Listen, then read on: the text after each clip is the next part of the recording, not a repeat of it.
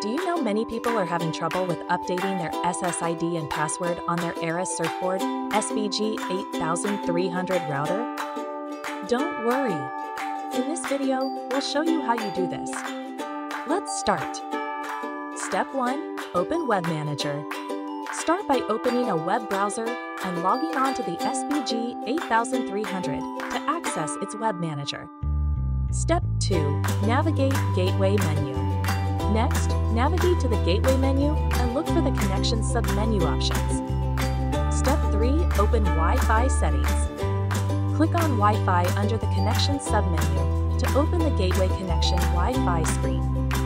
Step 4. Select Wi-Fi range.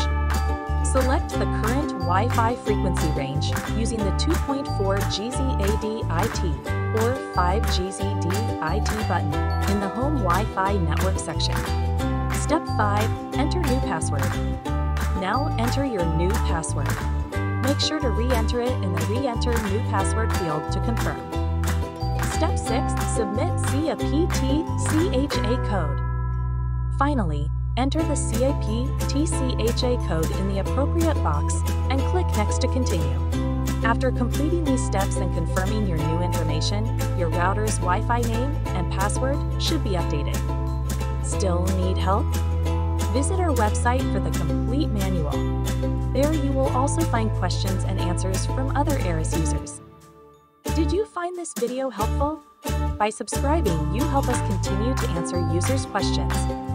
So, subscribe to our channel. Thanks for watching, and see you in the next video.